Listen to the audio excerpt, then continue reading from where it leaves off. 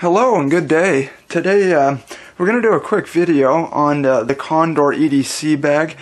This is going to be kind of a different video. It's not going to be exactly a review. I'll kind of show you the bag, and this will kind of double in with my EDC video, since this is kind of an extended version of it. So anyway, without further ado, let's just kind of jump into the bag and kind of what's going on here. I'll just say right off the bat that I've been pretty impressed with this bag. I've had it for, I don't know, at least a couple of years, 2-3 years now. It's gone with me just about everywhere. It's a bag I throw in the, in the car. I do a lot of traveling, so I keep some of this stuff on me. It also kind of doubles as a range bag, or if I'm going on like a quick day hike or something, I'll grab one of these bags, and really for that purpose it's held up very well. As you can see on the side here, what I did is I mounted a this is a SOG seal pup. The reason I chose this knife is just because of its the sheath was MOLLE compatible, and obviously the bag is designed, to hold MOLLE. In the strap here, I have just a SOG folder. I think it's a Magnadot or something, just a folder I don't mind thrashing on. Of course, I have a pin here. Here's my Spyderco Delica 4, just kind of stuck in the MOLLE webbing. You can also get extensions, MOLLE extensions for this, for I don't know, additional mag pouches, med pouches. I mean, really, there's all kinds of stuff out there. As far as the front pocket here, first of all, there's this heavier snap. Now, let's keep in mind, this is Condor. I know a lot of people kind of brush it off as like airsoft gear, and I don't know. I mean, maybe they are right. It's certainly not like an operator gear, but you have to keep in mind the use that you're using this for. I am not an operator.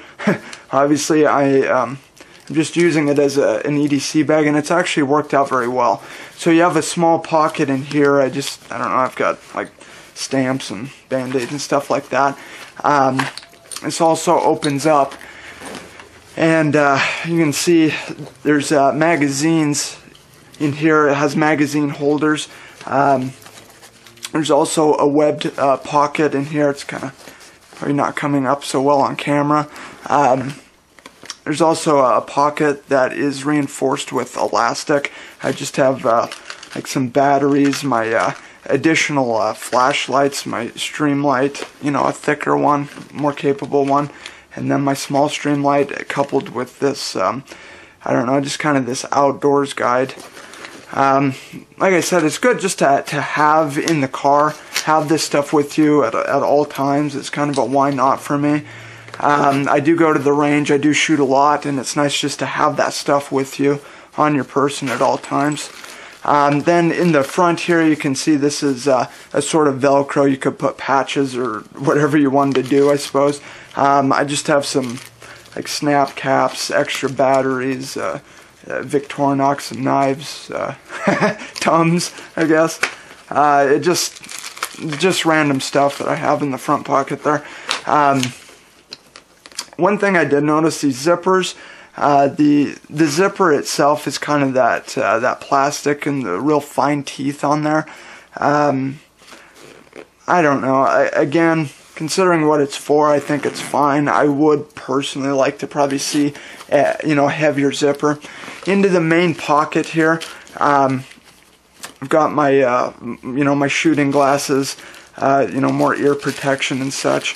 I've got the Glock 27 riding down here with a couple of conversion barrels for 9mm. Just random stuff. I keep a pin. This is an oil pin, for guns and what have you. On the other side here, this is actually just a kind of a small, I don't know, tripod that I keep on me. Ordinarily, the camera actually goes in this main pocket too, but obviously I'm using the camera to film this. More MOLLE webbing on the side of it here. There's also a pocket here, and I believe this is actually designed for a gun. What I did, got the Glock 22 is riding in there, and I have some gloves in there as well. But again, it might be tough to see, but there's some Velcro that's lined on the inside here. What I did is I took a universal holster and just slapped it in there, and it works super well. And obviously it's going to accommodate just about any pistol you want to throw in there. As far as the strap here, let's get this out of the way. The strap here, there's more MOLLE on there. There's another clip right here that you can use for detaching quickly or whatever. This is the shoulder piece right here. It's actually relatively comfortable. It's just held on by these 3 Velcro straps, and you can slide it up and down as well. As far as the inside of it, it kind of has this breathable material. It's actually very comfortable to carry. Normally I just throw this over my shoulder, but I think it's designed as a cross-the-body bag. It also comes with this strap that you can unhook right here. I believe that's for your waist. I just threw my hearing protection just so I have it with me at all times. These are, actually I don't even know what these are. I researched some different hearing protection. I found them on Amazon. They got pretty high ratings, and I'm actually very, very happy with them too. These are, I believe they're Howard Light. I don't know exactly what version they're, but like I say, for an EDC, for a range bag, for a quick hike or something, this bag it's suited me super well. It has taken a ton of abuse. Again, might be kind of hard to see, but you can see some fraying and stuff. But actually, the stitching is held up very well, and then you can just grab it by there. Here's also another option. Comes in, I believe this is olive drab. Same exact bag, just different color. I've used this when I go fly fishing and stuff. It actually works pretty well. I don't have much in here right now. Some 5.56 ammo in there.